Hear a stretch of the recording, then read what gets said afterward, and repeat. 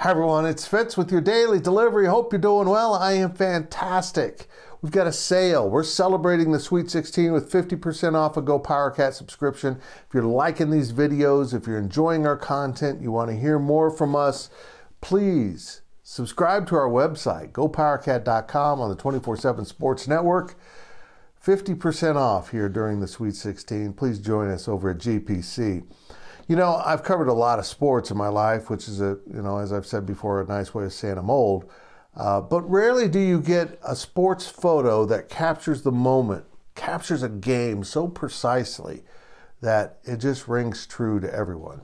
And often it's because of the moment of a big play, you know, a tight end catching the ball in the back of the end zone or something memorable.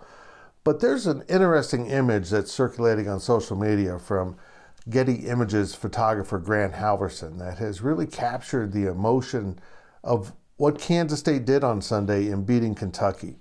The amount of effort and focus it took for K-State to escape with that 75-69 win, a score I can't seem to remember for whatever reason. Markquis Nowell had the ball drop through the basket. I can't even remember who made the basket.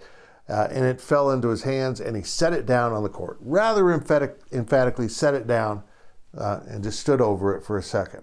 And the Kentucky players are standing aside like, what shouldn't this be a foul, a technical? Should he respect us? Maybe there could have been a technical called. I don't think an official's going to do that at that point of the game. But for me, that image sums up everything about this game. Kentucky's entitlement to victory.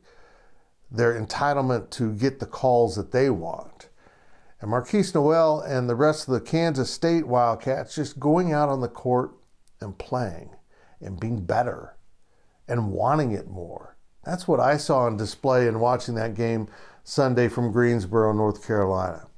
After the game, Jerome Tang was asked about the honor, basically, of playing Kentucky and getting the win. And he turned this around on the reporter in the way Jerome Tang does so well. You know, he said, we have some pretty good players. We've got a lot of tradition at K-State. And the comment that sent a lot of Kentucky fans over the edge was when Jerome Tang said, it's about your dudes, and we've got better dudes than they did. And I thought that was interesting because you look back at the game, K-State had better dudes. As good as Oscar Tshiebwe was, Markquis Nowell was more effective in his ways.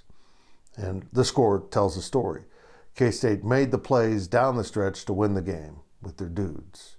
They were defiant, and they wanted the win. And the photo says it all.